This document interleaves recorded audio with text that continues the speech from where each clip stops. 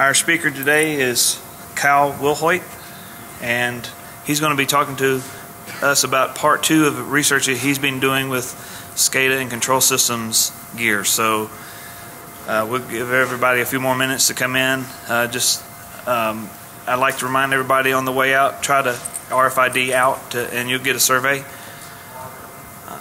I appreciate it. Thanks for coming. Is the mic on? Okay. Okay. Oh, he's going to have a lapel mic. Can you hear me? Okay, good. Okay, good. Yeah, that's right. All right, Kyle. Okay. Thanks. Yep, thanks, Chris. As Chris mentioned, my name is Kyle Wilhoit. What I'm going to be discussing today is looking into who actually attacks SCADA and ICS devices. This is part 2 of some research that I've been conducting since November and December of last year, and I presented the first half of this in Black Hat EU earlier this year. The difference is, if you weren't in that, you're still going to get all the same data, but additional data as well. So this is actually going much deeper into the architecture, into what I did, the attack methodologies, etc., and how I attributed the data to the attackers that were going after these honeypots. So this is more in depth.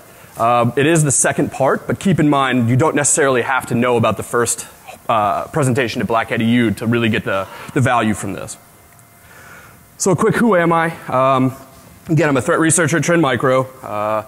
Do research and blogging on criminal underground, targeted malware, malware-based espionage, exploits, vulnerabilities, all the traditional security stuff that everybody hears about.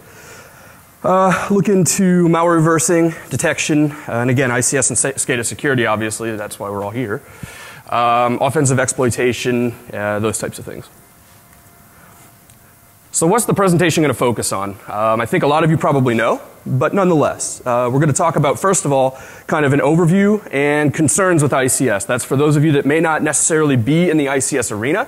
But this is going to help kind of those individuals get introduced into the concepts and introduced into some of the basic concepts of ICS and SCADA. Also, we're going to look at who's attacking ICS devices, as well as the targeted attackers, looking into their methodologies, looking into some of the things that actually came up against the devices. So what are ICS devices? I know a lot of you already know this, but still need to cover that. They're used in virtually anything where production is created. So it's used in automobile manufacturing, energy, gas, water. Virtually anything that is produced uses ICS or SCADA in some fashion or another. They're notoriously insecure, as a lot of you have probably heard. A lot of the Shodan publication and all that stuff has come out. So it's notoriously insecure. The software is sometimes embedded, sometimes not. Proprietary operating systems, all these things kind of revolve around the ICS arena. And again, it's typically proprietary. So the operating systems, etc., are typically proprietary to that manufacturer, to that device. It's going to be helpful to look at a glossary as well. I'm not going to go through all these terms, but it's good to know whenever I start to use some of these throughout the presentation what they are. So human-machine interface is of particular importance in a little bit, as well as RTU, SCADA, Historian, and then the 2 protocols on the bottom, Modbus and DNP3. So again, I'm not going to go through each of these, but by the end of it, you'll understand what each of these do and how they work in conjunction with the honeypot. What does a typical ICS deployment look like? It's fairly linear and fairly common. So a lot of you are familiar with this type of a network layout. The only difference is you're going to notice a few things. First of all, there's really no security implementations, right? You're not seeing a firewall. You're not seeing any type of ACLs necessarily. You're not seeing any type of stateful packet filtering in any fashion, realistically. The reason I did this isn't because I forgot.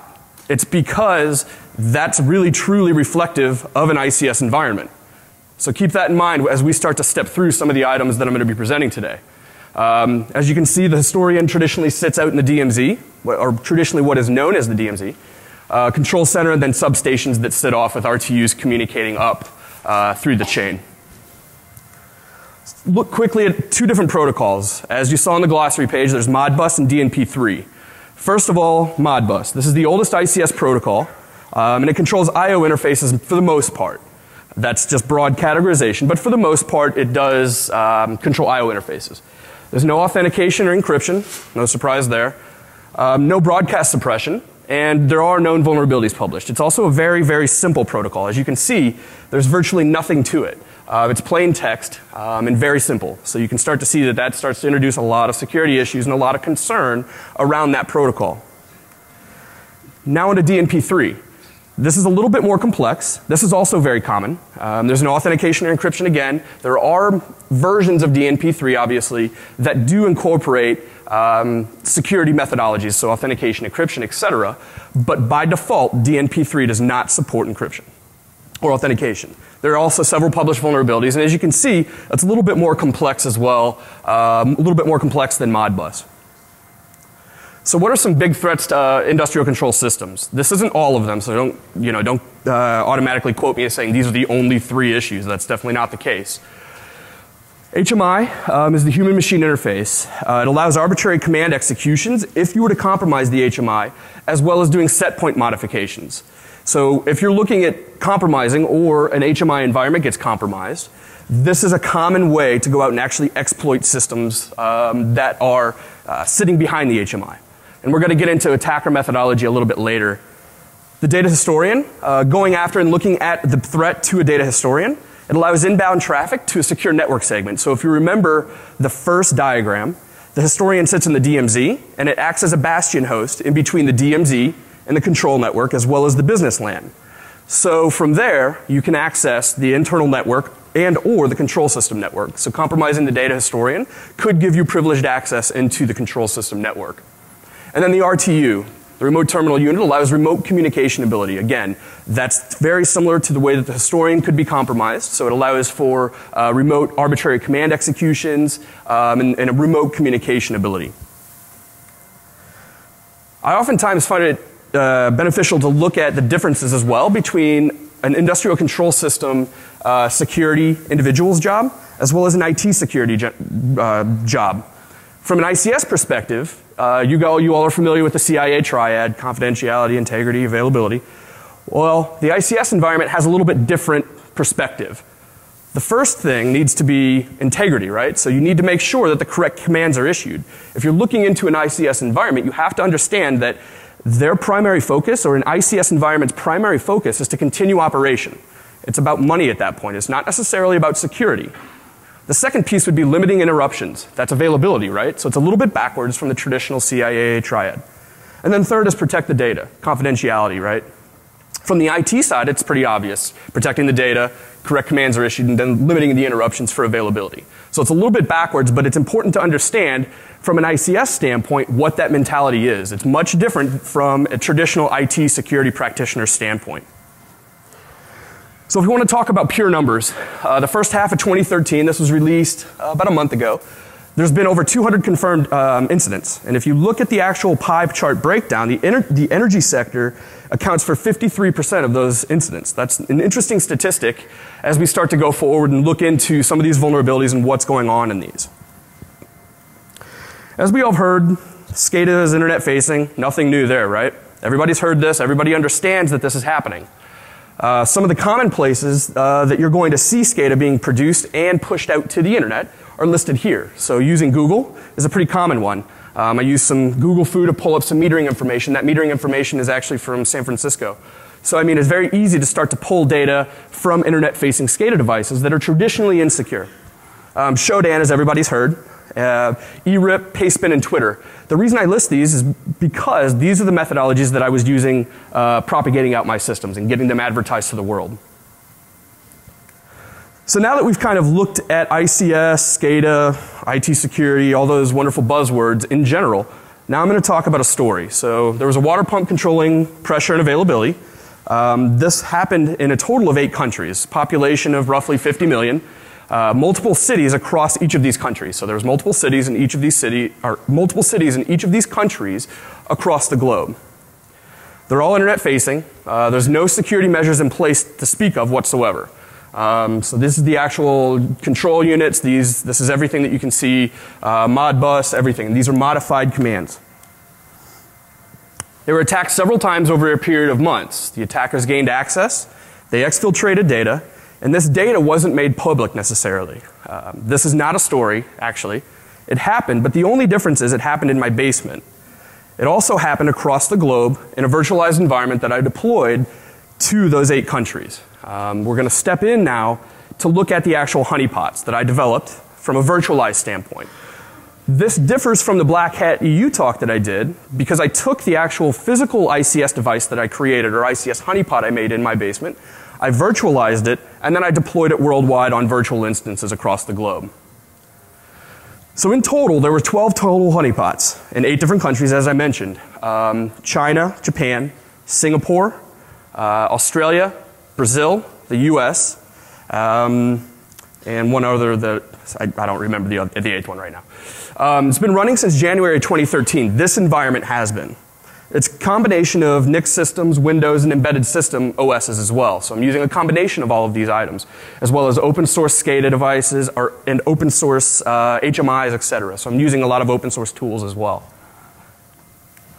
What does the attacker see? If they go out and they start to probe around and start to look, what do they see? It's fairly simplistic, right? From an internet's perspective, they go out and they see the external IP that's mimicking a control system, or otherwise known as, at that point, the HMI, human machine interface. And then behind that would sit the PLC. The way that the attackers would find these honeypots is probably a pretty common question that I've been getting. I've also been going out and I've been using Shodan, so a lot of times I'm seeing actual referrers come through and hit the IPs and hit the honeypots via Shodan. In addition, I've deployed it out on Pastebin as well. That's a pretty common propagation platform to be able to deploy out and put SCADA IPs. This is a water control, et cetera, et cetera. So I used Pastebin as well. That's fairly common. So what else do the attackers see? This is just a quick video of one of the particular honeypots. This was a testing honeypot that we developed. As you can start to go through, keep in mind that this is all insecure. This is a common type of ICS device that you're going to find on the internet. Again, keep in mind that whenever we were out and I showed you the actual Google search that I had done, this is a very similar mock-up to what would happen if you go into those metering devices. I didn't obviously go in and modify anything, but I did go in and access. At this point, if you enter in an actual standard default password, log in, this is the HMI, you can go in, and this is where you can start to do system commands, shutdown, all these different items. It's very simple for them to get in, and it's very simple to go out and actually start to Google what default username and credentials are for these systems. Unfortunately, this isn't necessarily, this isn't new. This isn't something that, you know, oh, well, Kyle, you've deployed these systems, but you left everything default. Yeah, unfortunately, that's a majority of the world right now is doing this type of thing. So this isn't just, you know, rare. So this is the new architecture. The idea behind showing you the actual entire architecture is twofold. In the Black Hat EU talk, legally, I couldn't at that point, primarily because of the actual beef module up top. For those of you that are familiar with beef, we're going to go into detail into that here shortly. Legally, the lawyers at Trend Micro didn't really like me talking about essentially exploiting the attackers, but we'll get into that. So I might actually not have a job at the end of this talk. I don't know. So if anybody's hiring, let me know afterwards. So as you can see, there's a homepage system, and that dumps off to several other pages. So I have a Python script that I had created to mimic Modbus, and from that, the attackers could actually start to sniff traffic, look at the Modbus commands themselves. It's all clear text, etc. So fairly standard there. Once the attacker actually gained access to the actual HMI, so on the far right, the SCADA HMI, that's whenever I would run a beef module or a beef inject and actually inject the attacker, and that's how I would attribute who the attackers were. We're going to go into depth on that shortly. And then based on that, there's a lot of other HTML as well as ASP pages that are chunked off of that to make it more realistic. Pumping pressure, a lot of graphics. So if you make a modification to a set point, it will automatically modify a graphic, etc. So those types of things. Some of the tools that I used. SCADA BR, that was a really great open source HMI. I actually used that and modified some things on that. And that's what gave me the good HMI on the backside of the system to be able to issue and accept commands, modify set points, do all these things. Beef, obviously, I used as well. Also used OpenDNP3, which really helped out a lot whenever I was interfacing and creating a physical device. I've created some physical devices to deploy worldwide, etc. So I used that pretty heavily, as well as Snort and a couple other open source tools as well. to be able to monitor what the attackers were doing. So we're actually going to go into some of that as well. What were the vulnerabilities that I presented? These are fairly standard. Again, these are not new. These aren't anything that would be out of the ordinary on a traditional ICS/SCADA system.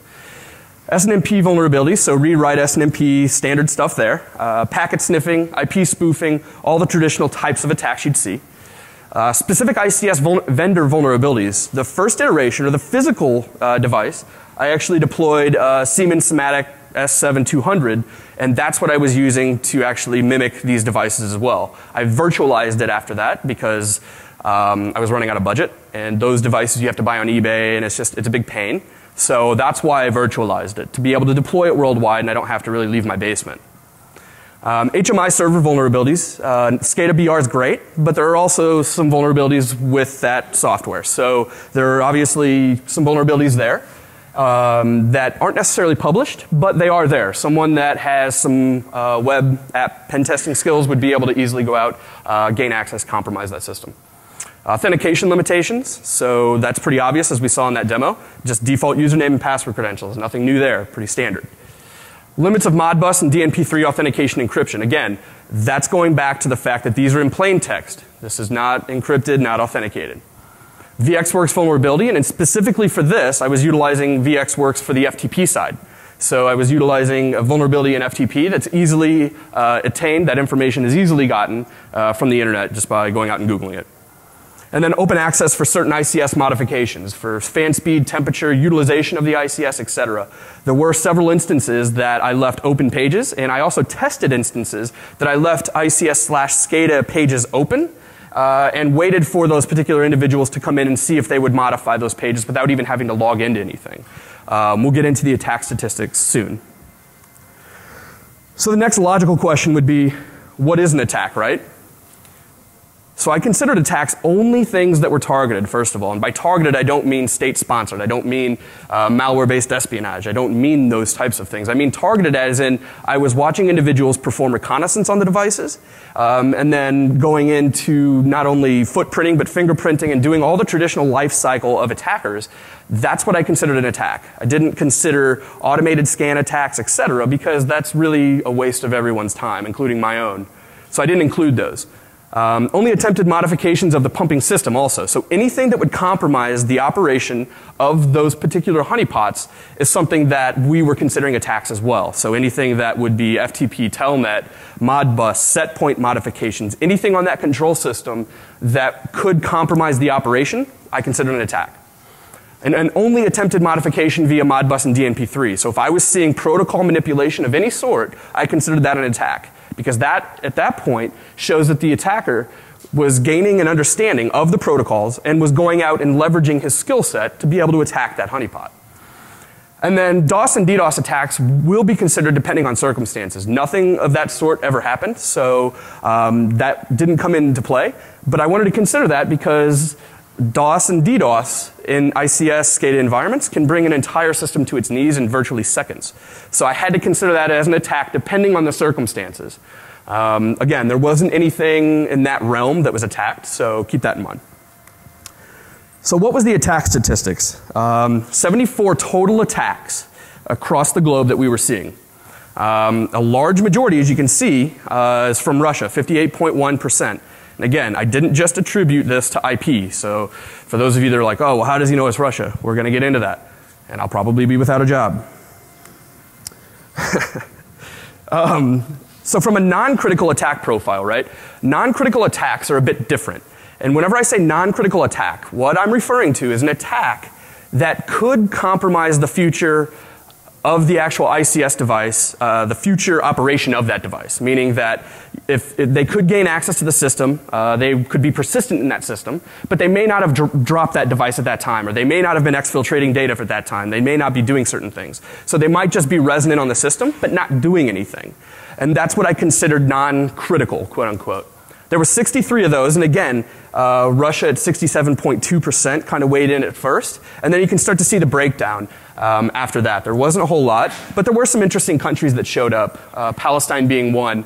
The interesting thing about Palestine actually is that I was monitoring an attack from the original honeypot that I deployed in my basement, and then I watched the same exact machine name. I tied it back to the actual host name, not the same IP, but in the same /24 network that actually was then attacking honeypots elsewhere in the world. So it was interesting to be able to watch.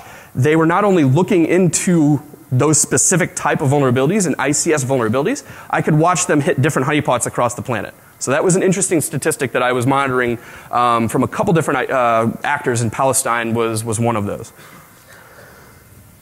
So now, from a critical attack standpoint, there was 11, with China actually weighing in at 1. And we're going to get into the Chinese attacks shortly, but that's the primary grouping of the critical attack. And again, Palestine was the interesting one, as well as in China.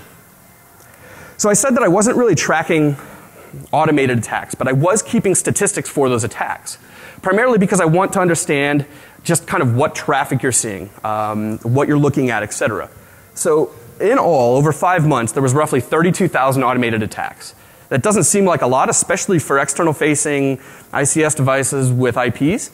And to be honest, I can't necessarily say why there wasn't more. I can just say that that's the number that I pulled.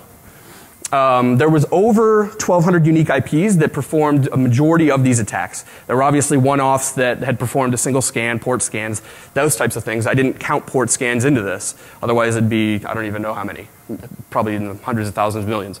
But 1,200 unique IPs that performed those 32,000 attacks. So you can start to see pretty quickly that, I mean, a lot of those are going to be using automated, SQL injectors, etc. So keep that in mind, that this isn't necessarily, they might just be hitting these IPs with automated stuff and just let it go. So what are some of the attacks that we saw?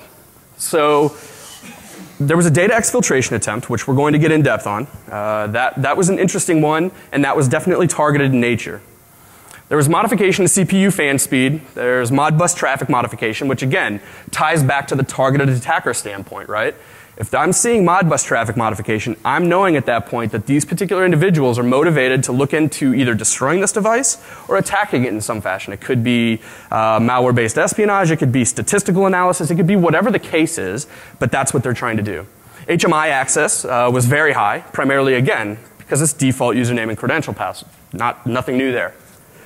Modifying the pump pressure and modifying the temperature output. Those were interesting ones. Those were direct compromises of the water system, meaning that from the modified temperature output, I actually saw an attacker go in and modify the water temperature to be 125. They set the set point at 125. So at that point, the individuals on the receiving end would have a bit of a problem receiving water. And the same thing for the actual pump pressure. I was watching individuals go down and lower the pump pressure to where it would at that point not be able to pump water to homes and businesses, etc. And then shutting down the pump system as well. So that was complete, just shut down the pump system. I want to drop it, be done with it. So from a snort standpoint, what did I see? So I used a couple different combinations. I used Digital Bond's quick draw SCADA snort rules, and that was a good base tool set to be able to go out and deploy onto these systems to be able to understand what I was seeing. I also made some custom snort rules to be able to accompany and look into other attack vectors that were coming in and other types of traffic that was coming in, so keep that in mind. Some of the ones that triggered, I'm not going to go through all of these, but the interesting ones are obviously the actual Modbus ones and DMP3. I mean, all these are protocol related. So again, these are targeted style of attacks. These are individuals that are going out and really looking into this type of stuff. So that was interesting. So this is where things get a little bit more interesting. I referred to a couple of attacks that were critical in nature, originating from China. Received an email on one of the honeypots. This particular honeypot, I had an email address on every single actual web page, HMI as well as front page. From that email address, I was just hoping to see if anybody'd email me. I wasn't even really expecting anything until one day I received an email. This is the text of the email. Obviously you can see it's riddled with some grammatical errors, as well as they're acting like the city administrator for that city. So it was a bit interesting because if I was in a city and the city administrator emailed me this asking me to fill out a document, I would question that.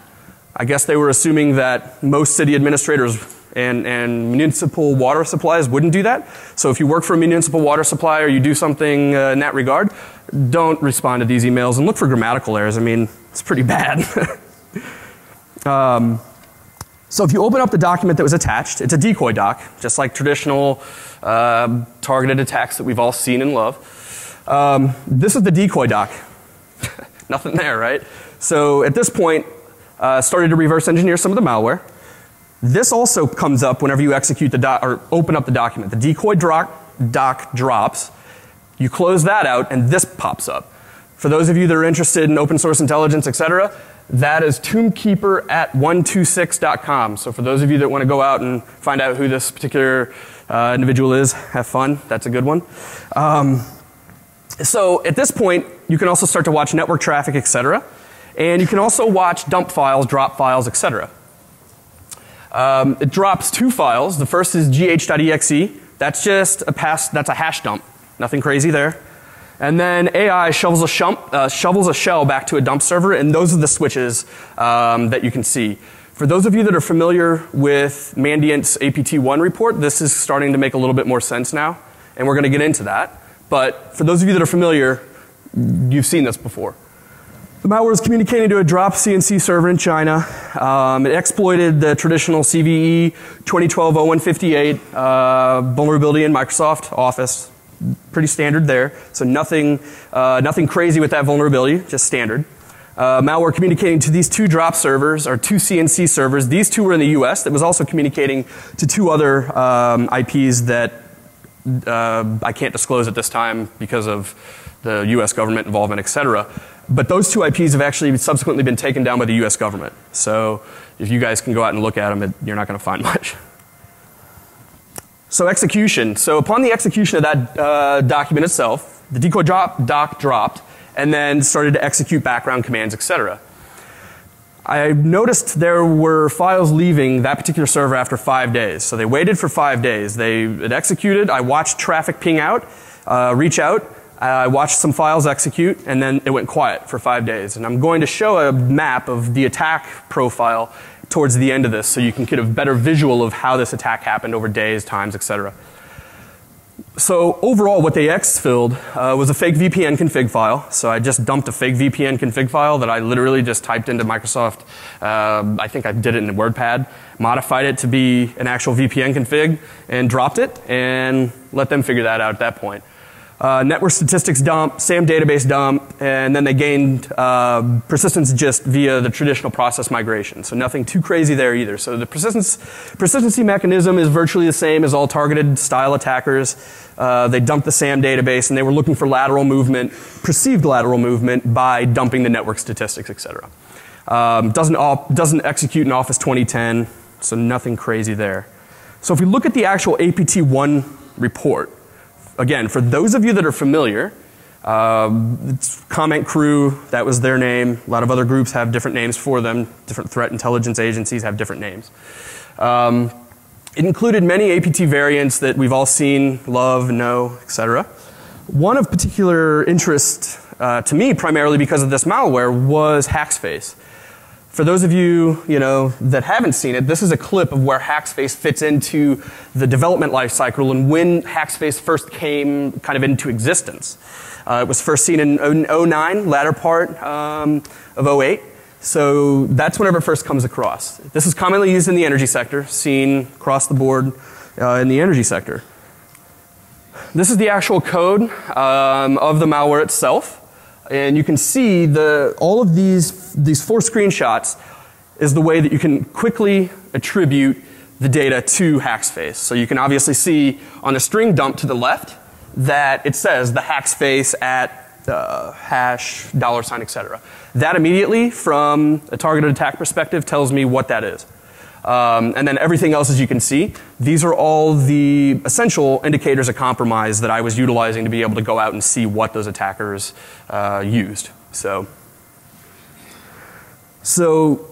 one step further, the connections that were actually seen, this is a listing of those. For those of you that are interested, I have my contact details at the end. I can give you all the IOCs that I created for these. So if you want IOCs directly for Hackspace, feel free to reach out to me and I'll send them out to you. That includes MD5s for all the files, etc. So I have all that, and I'm happy to share that. I just didn't include it here because I don't want you guys to sit here and stare at a page of MD5s all day and try to write it down. So from an attacker lifecycle, this is kind of where we start to look into the attribution framework, right? I start to look into the attribution framework a little bit differently because think about the attribution framework of an ICS attacker is a little bit different than a traditional pen tester, a traditional attacker in that realm. What I mean is they still perform a lot of the same steps, so a lot of this isn't going to be necessarily new to you, but what they perform in those particular steps is a bit different. So if we look at the reconnaissance stage, at that point they're doing all the traditional type of reconnaissance, open source intelligence, Maltego runs, Maltego transforms, Google searches, all those traditional things, so nothing too new there. From the scanning section, they do CAM table scans and ICS protocol responses. They're trying to see and probe out to find out what these particular systems are running, what they're doing, how they're doing it. So that's the next step, and then enumerating is pretty simple on that as well. It's just man-in-the-middling the actual ICS protocols. So again, nothing too different there. The next stage is a bit different. And from the experience that I've had with the HoneyNet, they took one of two steps really at that point. The first was, do they want to disrupt the system, right? Do they want to take that system down? That would be denial of service, system shutdown, system modification, whatever the case is, that would be the disruption. And then penetration is really kind of that targeted attack perspective. That's passive monitoring, lateral movement, and then progressing through that environment. So looking for other devices, looking to compromise other devices for whatever their purpose is. And then from the infection stage, that's pretty common as well. That's infecting ladder logic, so actually injecting it into the systems themselves, altering the process inputs, alter process outputs, so you're processing and altering inputs and outputs to any of those ICS devices.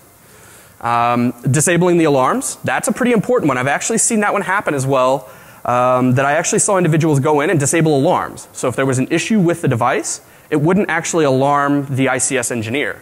That was an interesting issue because I saw some attackers that would go in and actually compromise the system, modify an alarm, and then leave. So that was somewhat interesting, and I actually started to probe into those attackers some. And then finally, just again, system shutdown, nothing too crazy there. It's kind of the same as disrupt. So now we're going to get into the stuff that could compromise my job. From an attribution standpoint, I really looked at three things. The first was IP, right? Everybody, oh yeah, IP attribution, that sucks. It's not, and I agree, it sucks. That's why I went to beef, and that's why I went to code analysis. From a code analysis standpoint, I was able obviously to go out and look at the particular decoy doc, look at all those items, and really contribute it back to that point as being kind of a targeted, state-sponsored, quote-unquote, attack. Beef, however, I was using on a different fashion. I have to say this legally, that I utilized beef behind the actual HMI. So if we think about the architecture of the honeypot, the HMI is a secured area that had default username and password credentials. Once they authenticated past that device, at that point they're kind of mine, right? So at that point I injected beef into their browser, and I was able to run several commands against the particular individuals. Keep in mind, beef is a functionality and beef is a framework that allows you to do everything from doing an internal host name lookup all the way to going out and putting an interpreter shell on their device and running persistence mechanisms. So keep in mind that this isn't, I didn't go that in depth because I had some discussions with law enforcement, etc. in the US, and they had advised me not to do anything that far. So I didn't do that. But what I did do was I detected Tor. So there's a methodology within beef that allows you to detect if Tor is being utilized on that host. So that's nice, right? Because a lot of times people are saying, oh, well, what's going to happen? You know, the guys are probably using anonymizers, Tor, whatever. Well, beef will help you identify if it's not, or if it's being utilized. You can get registry keys. These are the 5 things that I ran. Get physical location. So that actually works in a couple different fashions. One of the methodologies is actually kind of triangulating based on physical Wi-Fi signal. So it actually helps you get a physical location of where that box is sitting. Get system information. That includes host name, internal IP, etc. And then get internal IP is pretty obvious as well.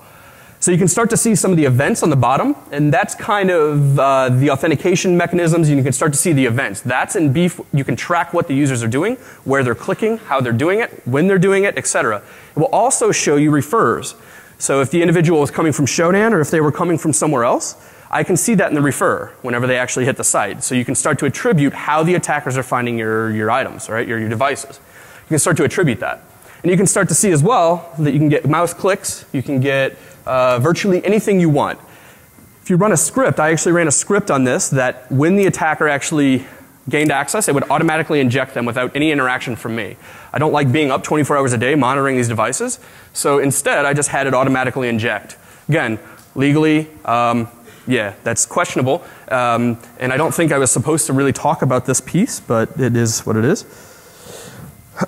So looking back at the targeted attack, I wanted to kind of break down what the days looked like, right? It's kind of a different architect. So the attacker actually sent the spearphished email. The attachment was actually opened on a salted doc server. I had an internal server that had the VPN config file, salted documents, etc. I executed the actual document at that point because I wanted to watch exfiltration occur. I wanted to see if anything was going to happen. And to be honest, I didn't expect much to happen at all.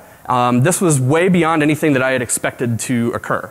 So whenever I opened the attachment, started to run obvious, Wireshark captures, TCP dump, etc. And that's whenever I started to see that a backdoor was shoveled.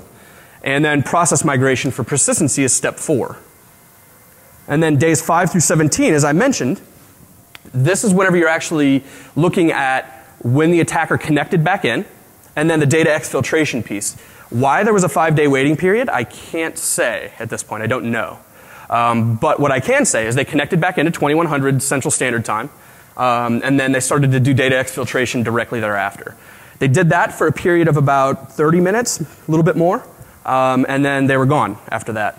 They dumped out again what I said earlier, config files, etc., and then they were gone, didn't come back. So from an attacker profile perspective, this is kind of lumping everything together and looking into the actual attacks themselves, right? So most of the attacks appeared to be non-targeted. That was again from the statistics earlier that I showed. The confirmed work, and I put comment crew in quotes because everybody has different names for that particular group. On one occasion, many attackers were opportunists, and whenever I say that, I mean I noticed a lot of individuals that would be just port scanning /24 an external network. They come across an interesting box that has port 502 listening, and at that point, they probably went out and Googled and said, well, what is port 502? Oh, it's Modbus. Oh, that's an ICS system. Oh, I've read a lot about that on Dark Reading. I've heard a lot of stuff about ICS boxes being compromised all the time, so let's go out and start poking at it. So I saw a lot of that where individuals were doing port scans and then they just come across, and what I would think is that was the methodology. They'd find 502, go out and Google it, and start to go from there. And there was an uptick in crimeware, and whenever I say that, I'm referring to A, the attacks that were based in Russia, quote unquote, and then secondly, the amount of malware that was actually being dropped on the boxes from an automated standpoint. There was a lot of malware that I was watching dropped, and they weren't anything new. It's just a lot of the same type of stuff that you see every day. But there was an uptick in that based on the fact that I had a worldwide perspective, not just in the United States anymore. So it was a bit different in that regard. A couple things that I started to ask myself was, why would the attackers go after a municipal water plant, right? I know a lot of you are probably like, well, this isn't Shell Oil, this isn't ExxonMobil where they can go out and get, secret formulas or mapping data for the middle of the ocean. And I can't honestly accurately say why the attackers would want to do this. That's why I say that there's a lot of opportunists. The people that were going out, shutting down these systems and modifying things, that was to my best bet. What I would think to be just an opportunist that wanted to shut stuff down, or some script kiddie in his mom's basement that just wants to mess stuff up. And that's kind of what I was thinking. But I also get the question, well, if these systems get dropped, right, in the way you say they do, they got shut down, they got water pressure changed, etc., does this happen in the real world, right? Does this actually go on? Does this happen? The interesting statistic about that is, or to think about it in a different way, I don't think anybody really knows. I mean, ICS engineers are a very smart group of individuals, but their primary focus is not on security. Their primary focus is on ensuring that those devices stay up. So if there was an actual security incident against an ICS device, if a device dropped, if a device changed water pressure, if something happened, set points got modified, Their primary goal and objective is that at that point is to get the system operational. It's not to worry about doing investigation on was there an event, was there a security incident. Their primary objective is to say, I don't give a damn about that, and I want to get the device back online so I can continue to mine coal, or I can continue to get water, or do whatever. So I think that some of these things are occurring. With what consistency, et cetera, I obviously can't say. But what I can say is that they're probably occurring, but in what way, I can't say. So finally, for some recommendations. So my Black Hat EU talk, there were some recommendations that I made there, and some of these are a bit different. So if you want a full list of recommendations, you can contact me and I'll send you the full list. Or go out and you can look at my Black Hat EU slide deck and see the other recommendations as well. So it's a little bit different, but a lot of the same stuff. So the first is disable internet access to your trusted resources, right? I mean, a lot of this would be prevented if you disabled access to the trusted resources. A lot of these attacks in this talk, I wouldn't be standing here if I didn't have access to the internet with those devices. Maintain trusted resources at the latest patch levels. I think that's common, right? We hear that all the time. We say, oh yeah, always, patch your server, do these things. It's very, very important, and more so in the ICS SCADA environment, to keep your things patched. Because of 2012-0158, that CVE, for instance. If I had my system patched up, if I was using a modern Microsoft Office iteration, wouldn't have happened. It wouldn't have dropped that. And then make sure you're diligent in monitoring when those patches and fixes are released, right? Everybody says, okay, yeah, we're just going to deploy out new patches when they come out. Here's our life cycle, et cetera. But monitor those things, especially on the ICS world. I'm a big fan of two-factor authentication in whatever fashion or whatever iteration you decide to choose. That's not what the talk is about. What the talk is about is just saying, use two-factor authentication. It's not hard to implement. It can be costly, et cetera, but it's very important, especially on trusted resources, to utilize two-factor authentication at all, everywhere if you can. Control contractor access. I've actually seen a lot of compromises in ICS environments occur because of contractors. It's not the ICS engineer's fault. It's they have a contractor that comes in, they hook in their laptop to the ICS environment, they're going to do some updates on a Siemens device, and then their box is compromised, and guess what? Now you have malware running in the ICS environment that you can no longer control. So control contractor access at all costs. That's very important. Use network segmentation. This is important as well, right? As we saw in the first diagram, ICS devices are traditionally segmented out from DMZ, et cetera.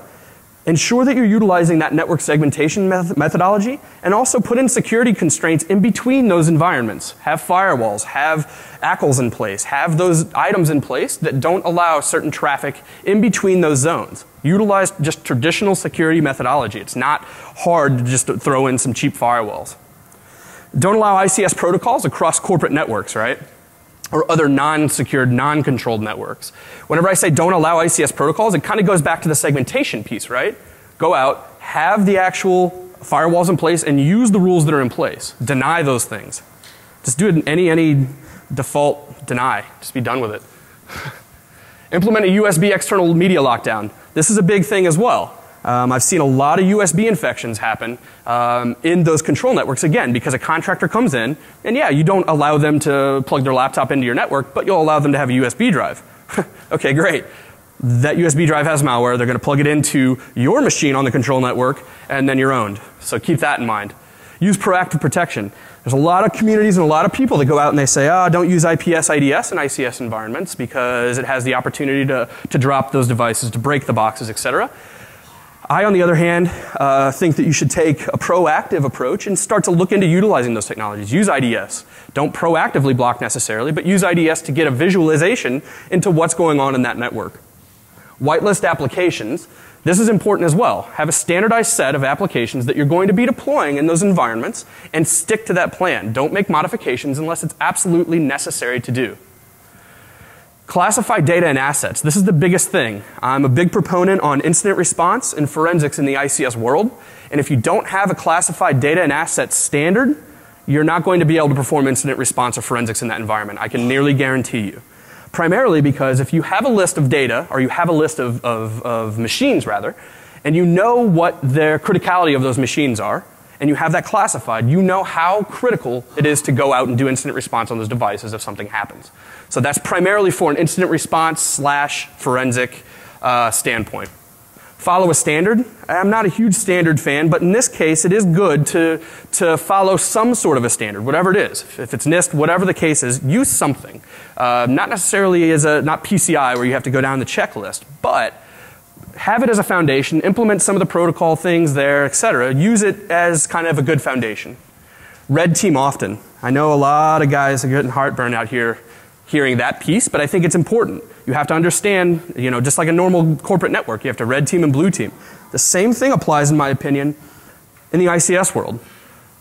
Have a lab, for instance. Take all the devices that you have, deploy them into a lab, and then do red teaming in that. And if you find a vulnerability that you're exploiting, just fix it in the production environment. So have a lab set up for that if you need to. And then manage your vulnerabilities. That's kind of standard with the business environment as well. Just keep on top of your vulnerabilities, keep on track with what you're doing, and constantly stay on top of that. So with that, that's all I have. I have my email address, my work email address, and my Twitter name. Feel free, again, to reach out to me directly if you want any of the lists of indicators of compromise, MD5s, anything like that. Feel free to ask questions before, after, now, whenever you guys like. And thank you.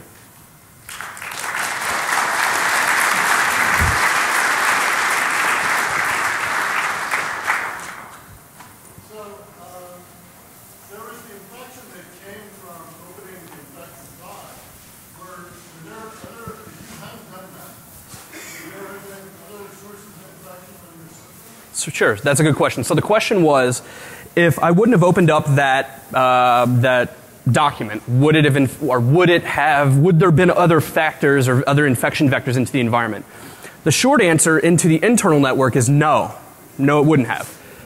What the other vulnerabilities or what would have been compromised is realistically the operation of those devices. So the only real targeted attack that revolved around espionage or targeted style of attack was utilizing that traditional CVE 2012-0158.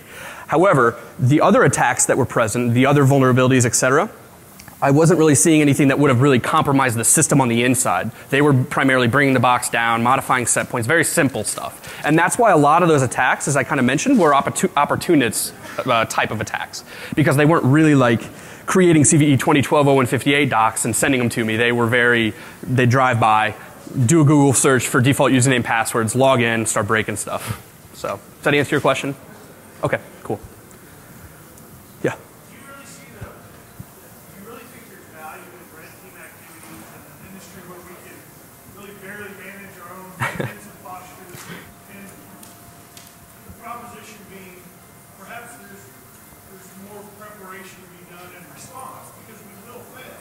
Yeah. Then in the more proactive red team exercises, that's just a matter of resource distribution. Yeah, no, I mean that's a great thing. So the question was, do you think that we should really spend our time focusing on red teaming activities as opposed to proactive protection, deployment of firewalls, et cetera, correct? Well, more to the tune of preparing response capabilities. Oh, okay, sure. Gotcha. Okay. Yeah. That's a great point. So I just recently spoke down in Texas at the SANS Digital Forensic Conference on ICS incident response and forensics, because I think that's just as important.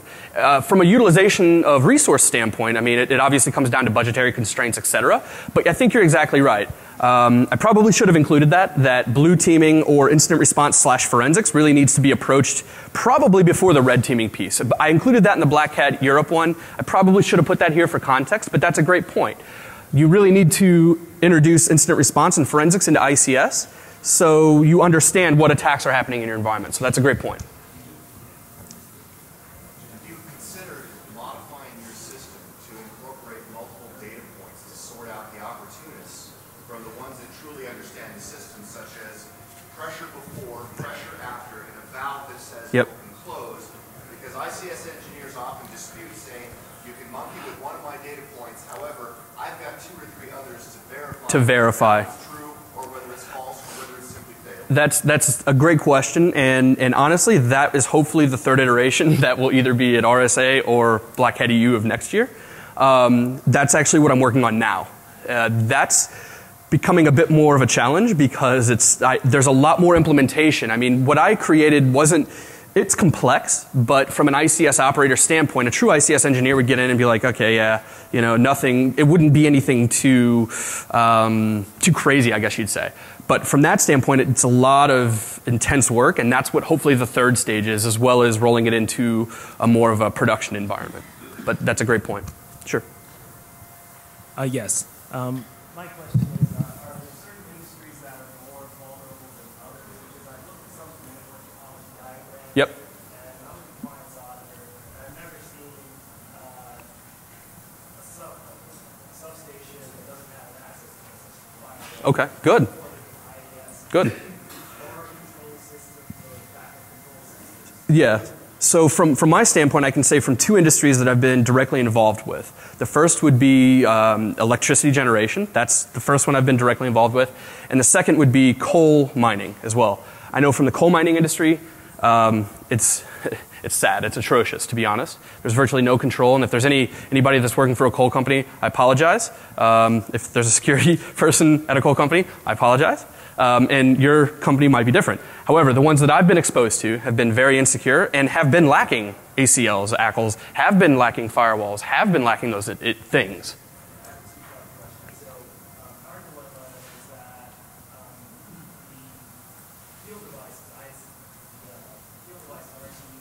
Yep.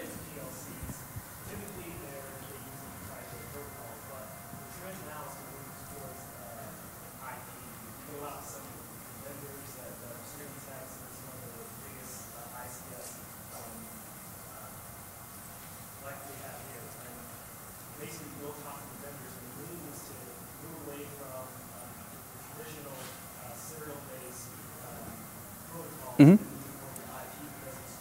It's cheaper. Yeah.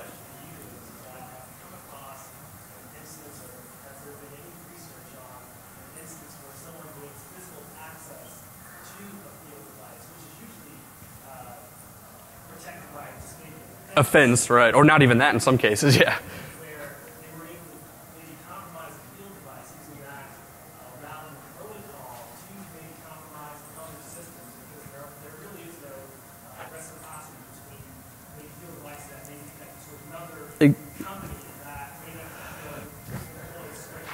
Yeah, I can say I haven't seen any research in that area. That sounds like a really good area for opportunity for doing research, primarily because, again, as you said, that's an area that is obviously very insecure. And I mean, I've been to several areas that have literally nothing. It's a box with an RT, with literally a field device there in a box. That's it. There's nothing. You could walk up to it if you just were walking somewhere, and you could come up to it and just pop the top off and have access. So I don't know. I haven't seen any research on that, but that's a really good point. Thanks. Mm-hmm. So I wanted to ask about protocol attacks. You mentioned that Mm-hmm. tumble occurred, and it's a two-part question. One, those protocol attacks were reliable simply because you left the port open, or did they actually get in and then begin going after? That's a good. Yeah.